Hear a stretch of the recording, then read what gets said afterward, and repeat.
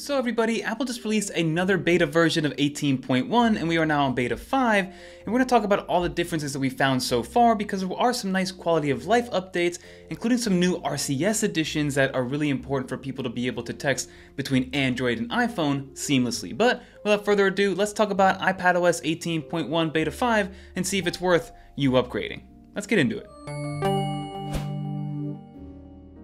So let's get right into this video, everybody, and just to preface this, I am running 18.1 beta 5 on my M4 iPad Pro, and the first thing we're going to do is check out the actual build size. So as you can see here, for beta 5, we're looking at about 1 gig of total storage, so make sure you have at least 2 or 3 gigs worth of storage in order to make sure that this installs and installs correctly. And then in terms of the build number, if we go into our settings and go into the About section, go into iPad version, we are now on 22B5054 lowercase e, which means we are getting closer to the RC edition and ultimately the public release.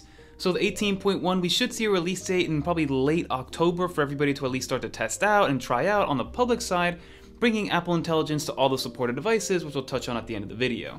Now before we get into the what's new, I do like to talk about battery life first and foremost because I've been using the beta program since it released, and it's good to see how the battery life has held up over time. So if we tap on the battery, and then we go over the last 10 days, we're getting about 2 hours and 25 minutes of screen on time, but if we go on a day like Thursday, we had 6.5 hours of screen on time on only a 50% charge, meaning we could have gotten way more screen on time, probably double that. I don't know if I could have gotten a full 13 hours, but maybe 10 hours at least.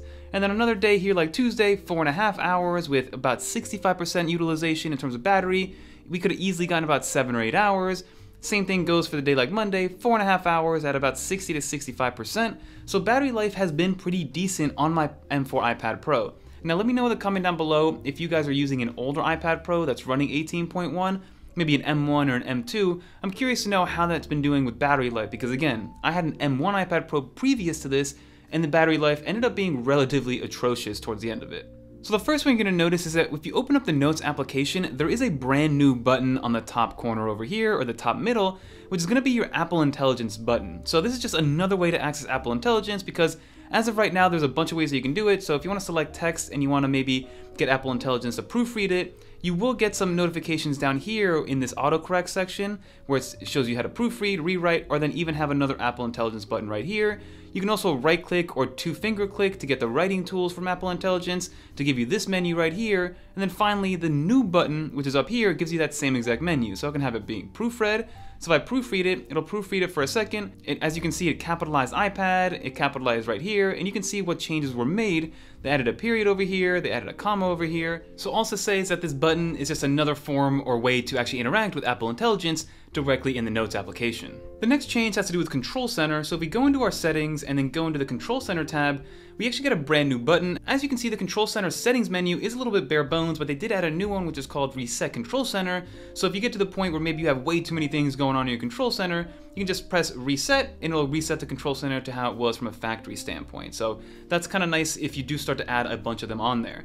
And then secondly, in Control Center, if we go to add some new widgets, we did get some new connectivity controls. So if we go down to the connectivity section, we did get 2 new toggles. I believe it was the VPN toggle, and then also there is a cellular toggle if you do have a data cellular iPad or even iPhone for that matter. So 2 new toggles in Control Center plus the reset of Control Center, some nice new additions. Another new addition to Beta 5, which is a little bit more on the niche side, is that they added the functionality to show Control Center when creating a shortcut. Unfortunately, previously this was not even an option, but now you can actually show, hide, toggle, ask each time, or shortcut input if you want to bring up Control Center as part of some sort of shortcut that you're creating. So now that's an option built into the Shortcuts application. Something else that came up that I guess was a fix to the Beta 4 update was that if you bring up your keyboard and bring up your Memoji Keyboard specifically, and if you scroll down to where you have your stickers and then finally your Memojis, you got these 3 dots. Now with these 3 dots, it kind of showed a blank screen, but now you have the ability to kind of change things up. And as you can see, it's kind of looking at what I'm saying in my mouth, but now this is the new setting for Memoji. So you can create a new Memoji, edit, duplicate, or delete it completely. And then also if you continue to scroll, you should get a plus button up here. So if you press the plus button,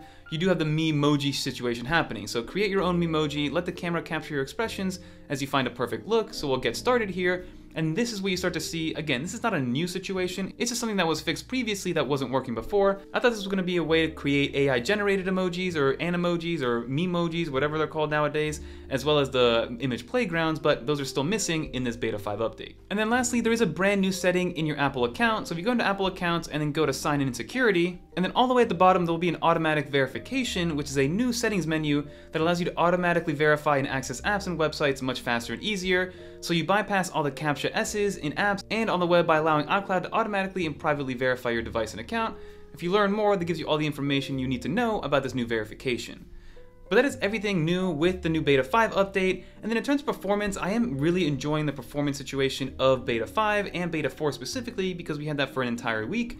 So overall, I have been very happy with iPadOS and how stable it's been overall. There have been some smaller issues that are very niche when it comes to LumaFusion specifically, and then the new 60 frames per second on iPhones running iOS 18, where it does make you go into high efficiency mode, kind of making it annoying to deal with when it comes to editing in LumaFusion. But again, that's something more specific, but overall, iPadOS has been very stable if you guys do want to try it out, but let's finish up this video.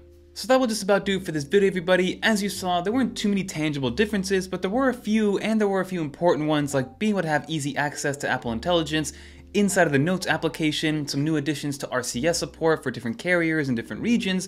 So overall, we're starting to tighten up because I do believe 18.1 should release towards the end of October, finally giving us Apple Intelligence to all supported devices. And those devices are, just for people to know, the 15 Pro and 15 Pro Max, as well as all the new iPhone 16s, and then of course any M-powered iPad or MacBook. So M1 iPad Pro and M1 MacBook Air fall into those categories, with the newer ones being a little bit more efficient when it comes to Apple Intelligence. We are still missing things like Genmoji and Image Playground, so those are still yet to come, I'm assuming with an 18.2 update, so probably towards December and even later if you're not in the US, but that remains yet to be seen. For now, Apple Intelligence is getting better, is starting to recognize things that we like, what we don't like, how we speak, and things like that. So overall, I'm relatively happy with Apple Intelligence.